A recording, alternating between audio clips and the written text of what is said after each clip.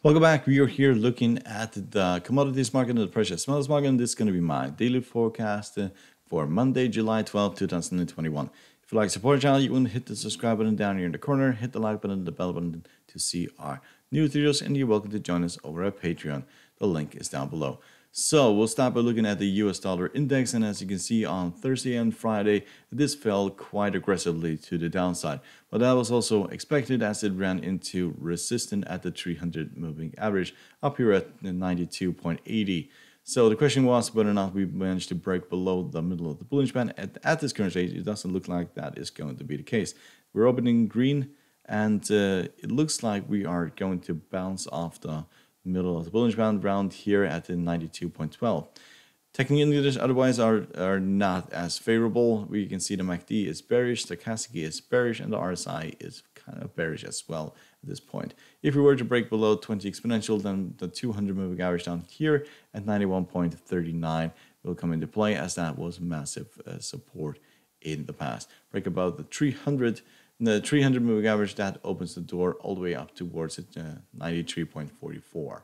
So let's look at oil. So oil opened in green today, and yes, people are buying the dip. It fell quite aggressively all the way down to roughly down at the 70.24 and then rallied. Technical indicators, we can see the MACD is bearish, stochastic is bullish, and RSI is flat. And if we rally from here, we'll mostly run into resistance around 75.56. Breakdown from here, bottom of the bullish band, or 70 should probably is working as massive support. So let's look at natural gas. So heat wave is continuing in the North America, and that was basically the cause of this. Most of this rally here, it did fall towards the support at the 20 exponential and then rallied yet again. It is opening in red at this point, so we could fall back towards the 20 exponential, break below that. Then we have the 50 moving average down here at the 3.22, but 20 exponential, as we can see, has been holding very steadily for a very long time now. So expectation is for basically a support at the 20 exponential, while the highs here of 3.8 should act as resistant. So if you look at the MACD, is bearish, stochastic is bullish, and the RSI is flat. So let's look at copper. So copper is still struggling here. We have rallied above the 20 exponential, open in red at this current stage. MACD is bullish, stochastic is bullish, and the RSI is flat. So we have not moved much in the last 3 weeks. We hit the bottom here at 4.08, and we rallied last week up towards 4.39 before basically breaking down and just going back and forward. It can break down towards these lows again. It could also rally up towards the 50 moving average, but a rally towards these previous highs here all the way up towards roughly 5, that probably won't occur until we break above the 50 moving average, and we are still far away from that point at this current stage. Break below these previous lows, then we can drop all the way down to the 4 and then towards the 200 moving average at 3.8. So let's look at gold. So gold has managed to rally significantly. We're trading at 1800. There are things, a few things that have been working well for gold at this point. US dollar has been depreciating, and the US bonds have also been declining at this current stage. So interest rates have basically been falling, and that is both of those very bullish for gold. Question is how long that will last. We can also see that we are approaching Fibonacci retracement levels here. We're right at the 38.2, and that's probably the reason why we're finding resistance here. Break above here, then we have the 200 moving average, 300 moving average, and the 50 Fibonacci retracement. So getting up above 1832, that is a massive deal for this market. If we manage that, then we'll probably go significantly higher. Otherwise, we could go to that point and then just drop lower. MACD is still bullish, stochastic is bullish, and the RSI is bullish as well for this market. Break below here at 1750, and we could drop towards these previous lows here, roughly 1,677. So let's look at silver. So silver is still just going back and forward as it has been for quite some time now, finding support at the 200 moving average and finding resistance at the 20 exponential. And at some point, 20 will move this way, 200 will move this way, and it has to go that way or that way. And until it does that, then it's probably just a complete gamble entering this market. Drop below the 200 moving average, opens the door to 25 and the 24.47, and break above the 20, opens the door to the 50 up here at 26.98. MACD is bullish, stochastic is flat, and the RSI is flat, but MACD is bullish in negative territory. So let's look at platinum. So platinum did rally significantly on Friday and ran into resistance, but there is nearly no pullback in platinum. But we did not manage to break 20 exponential and stop above it. So it's going to be a question whether or not we are going to see just more of the same rallies here and breakdowns and so on. US dollar, if it starts to appreciate, that will probably work against this.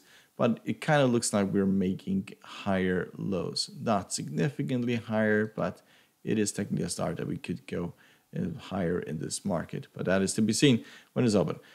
MACD is bullish, stochastic is bullish, and the RSI is bullish as well. So let's look at palladium.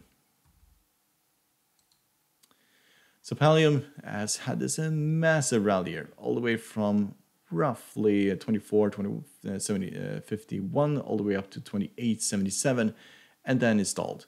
So at this current stage, we're still been trading above the 50 moving average. As long as we can stay above that, then we could go towards 3. Otherwise, break below the 20 and 50 and the 20 could drop this all the way back towards the 200 moving average again. So MACD is still bullish, but it is leveling off. Stochastic is bearish, and the RSI is bearish as well. So let's look at aluminium. So aluminium did, dropped significantly last week, and then on Friday it gapped up, rallied up towards 24.87, and then gave most of those gains back, trading at roughly at the 20 exponential. MACD is bearish, stochastic is bearish, RSI is bearish. Break below this candlestick here, I could drop this all the way back to towards 23.38, and take out this previous candle here on Friday. Then we could go back to the these highs of a 25.59. So let's look at nickel. So nickel viewers had a massive day on Wednesday, Thursday, and on Friday, trading at 18,700 at this point. 20 exponential, and is a massive support here, has been massive support here recently, and we have basically broken above these highs. So it is very likely that we'll go to 19,000 at this point, and if we break down the 20 exponential at 18,000 has acted as support. The MACD is bullish, stochastic is bullish, and RSI is bullish, and still room to the upside. So let's look at sugar. So sugar market continues to drop. We had this massive rally up towards 0.18926. Now we're breaking down towards the 50 moving average and trading at 1720. MACD is constant signal line, bearish indication. Stochastic is bearish, and the RSI is bearish as well. So break below here, that could well open the door back towards 1615. So let's look at cotton. So cotton is just going back and forth, but still it is holding 50, and the 20 exponential are holding, and we are gradually just going higher. We rallied on Friday, and if this holds, then we probably could continue up towards 0.90.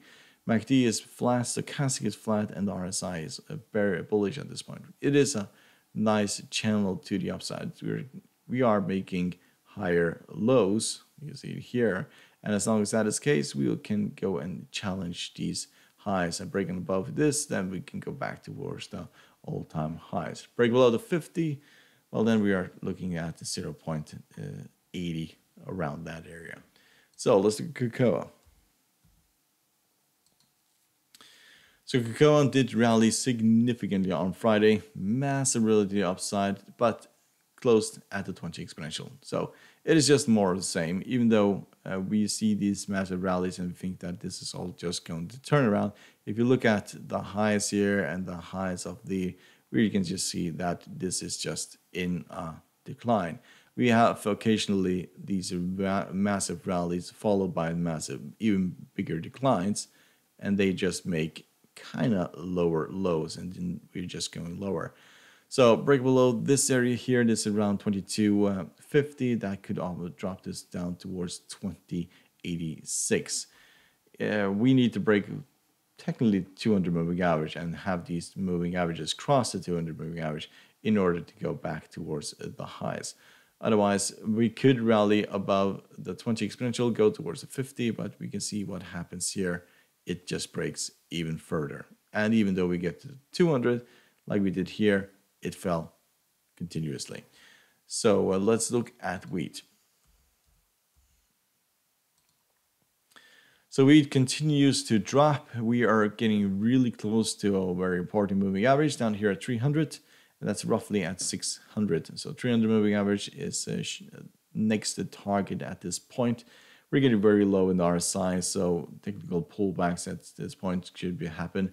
But at this current stage, we are also having a crossing of the 20 exponential and the 200 moving average. And if that occurs, we will most likely also have a crossing of the 50 and the 200. And usually that is a very, very bullish sign. Very bearish sign. So we are kind of in a free fall. We haven't tested the 300 moving average in this chart at least. Tested the 200 and broke below that. So it's going to be interesting to see. There will probably, when we get to the 300, have a rally up towards the 200. So from 600 to roughly 638. MACD is still bearish, stochastic is bearish, and the RSI is bearish as well. So, hope you find this helpful. You want to support the channel by subscribing, hit the like button, the bell button to see our new videos, and good luck and thank you very much.